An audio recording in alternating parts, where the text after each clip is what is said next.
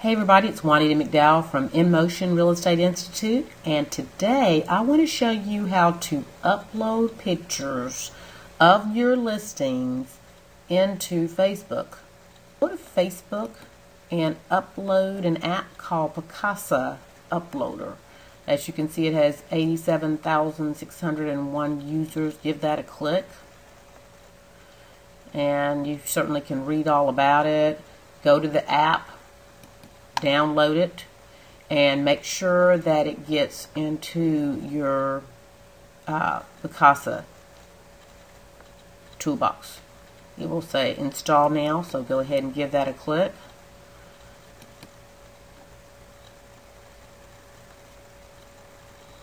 Say yes here.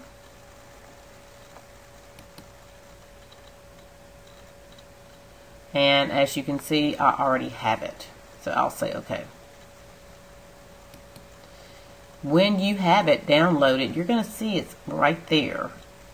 And it's one of the things that you'll see at the bottom of Picasa.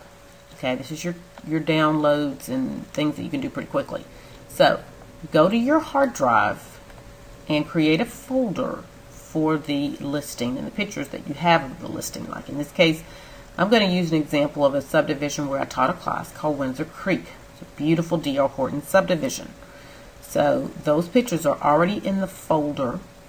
And when I go to Picasa, you know, it just mirrors what's on your hard drive. So there we see Windsor Creek. The 30 pictures that I have are already there. Now, what I'm going to do is I'm just going to select a few of these pictures.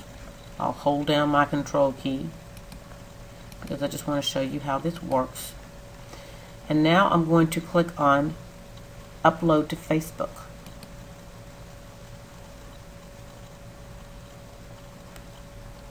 Now, watch what this does. It says we've improved the uploader.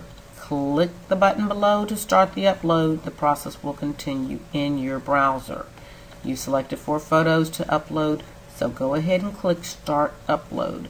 This is the Picasa uploader I told you to make sure you upload in Facebook. So I'll go ahead and start upload.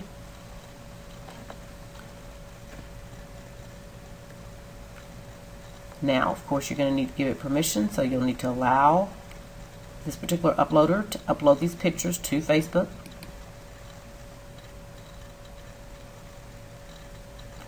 Now you can choose an album, and in this case, let's say you create a new one, so call it, in this case for me, it would be Windsor Creek subdivision. Put the location, the description, and send to Facebook. Once you do that, that will actually be in your Facebook feed as an album for you to share on Facebook. Very easy, very quick. I hope you like this tip, and I hope to see you in Google World on Friday.